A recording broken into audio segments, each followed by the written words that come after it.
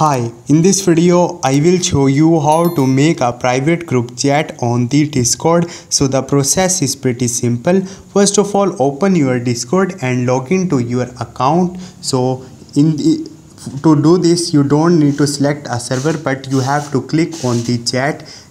You will see page like this, and you will also see a direct message option here, and you have to click on this chat icon with plus.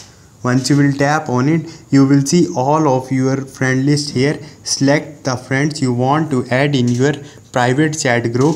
I have only one friend, so after that click on this arrow on the right bottom and your group is created. Now chat to your friend privately in the Discord. So in this way you can create a private group to talk to your friends. Hope this video will helpful for you. See you next time. Thank you.